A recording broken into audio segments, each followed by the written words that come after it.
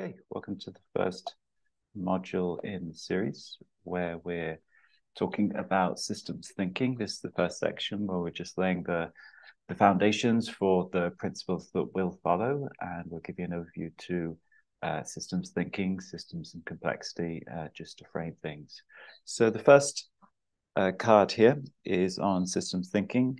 Just to say a few words about what that is. It's a very broad area. It's a paradigm. It's a way of looking at the world that's characterized as being holistic and interpreting the world in terms of relationships and interdependencies through which parts are integrated into whole systems.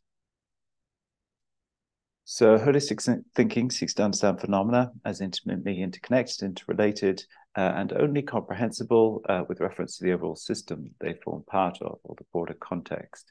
So it's always kind of reasoning upwards. A synthetic mode of reasoning looks at what emerges when we put things together. It has a number of different dimensions to it. This way of looking at the world can be thought of as non-linear. It's about looking at the feedback dynamics, the interdependencies between the parts, the relationships between the parts. It's a dynamic way of looking at the world, asking how change emerges out of those non-linear dynamics in the system. But ultimately, it's about trying to take a broader view of the world, a broader view of a system, so as to understand it not by breaking it down, not by analyzing the parts, but understanding how those parts are interrelated into a broader system and interdependent in performing some function within that. So this is the graphic that helps to illustrate that.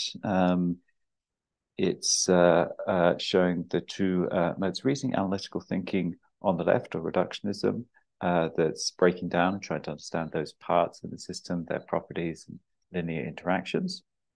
And then on the right, system thinking, which is about stepping back, looking at the whole, trying to see the pattern of interrelationships between those parts, and understanding those parts through those that network of relations and how they form part of a broader system and are shaped and organized and defined by that broader context. And of course, ultimately, systems thinking is looking for a balance between the two. We need both. We need to understand the parts, and then we need to understand how they're interrelated into the whole.